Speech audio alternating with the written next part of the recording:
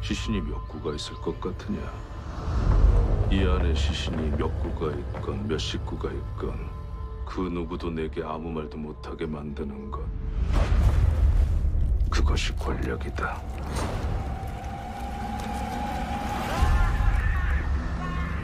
강령전에서 몰골이 끔찍한 괴물을 보았소. 아바마마께서는 어디 계시오?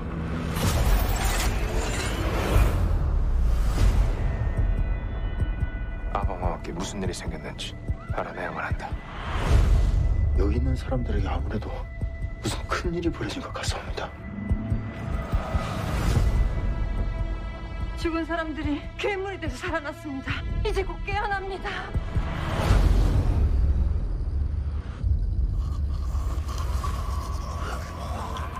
아저씨! 아저씨! 상주가 뚫리면 이 나라 모든 곳에 역병이 퍼질 것이다. 막아야 한다. 세자는요? 그 일을 방해하는 자들 모두 죽일 것이다.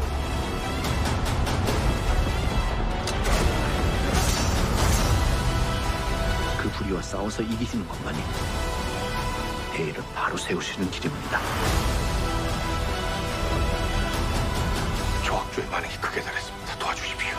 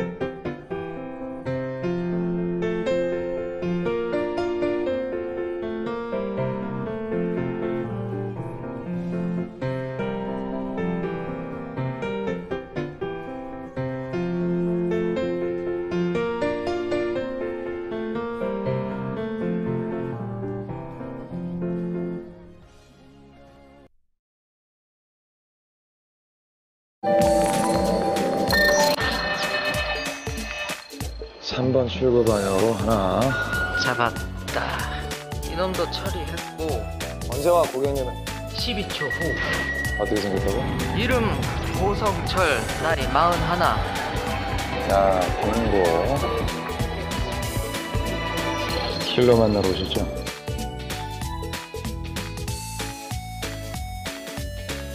대표요. 아 진짜 내가 사진 제대로 찍었다니까요. 사람들은 보통 이런 걸 보고 특종이라고 하죠. 아. 분명히 힐러? 이 새끼 맞아? 힐러. 얘가 힐러라고? 코드네임 힐러. 그 바닥에선 거의 레전드급인가 봐. 의뢰비도 건당 수천만 원에서 수억? 김문우 기자! 야, 김문우까지 했어. 이거 돈 못해주겠는데? 대박 아니야? 이 시대 보기 드문 진보 방송인 언제나 약자의 편. 인기 중독이라. 내겐 내일이 없었다. 그 아이를 찾게 되면 어쩌면 내게도 내일이 올 수 있을까. 그 여자애 찾는 의뢰권 있잖아. 이번에 진짜 그럴듯한 애 찾았어, 야. 빙고. 기집애가 눈치가 100배 아니야, 제저.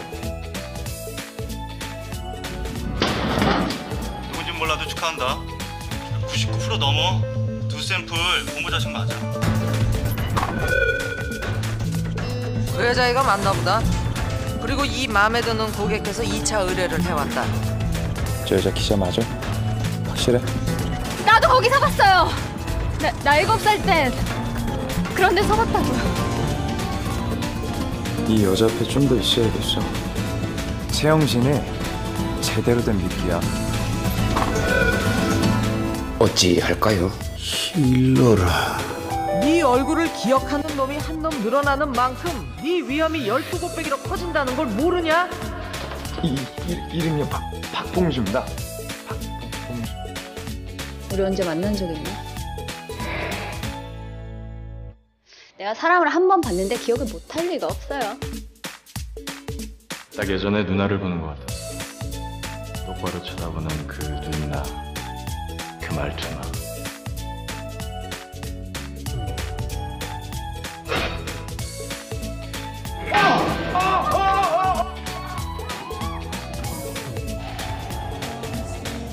그런 거 믿어요.